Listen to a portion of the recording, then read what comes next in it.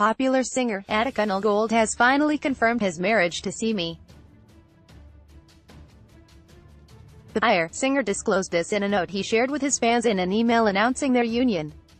According to the content of the note, they got engaged in 2018 and finally tied the knot in January 2019. He also revealed that Simi has been with him for 5 years before she said yes to his marriage proposal last year.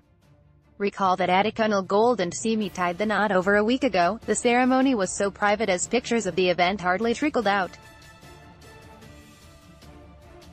Speaking on his engagement with Simi alongside his new single titled Promise, Adekunle Gold said, "Earlier in 2018, I asked my girl of 5 years to be my wife. Knowing all of my imperfections and shortcomings, she said yes. This January, before God and our family, we vowed to do this thing called life together.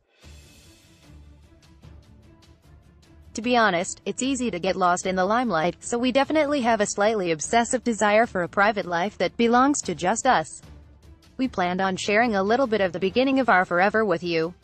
Thankfully, my team got kudos on our little island with us to capture some of these moments for you. Here is Promise."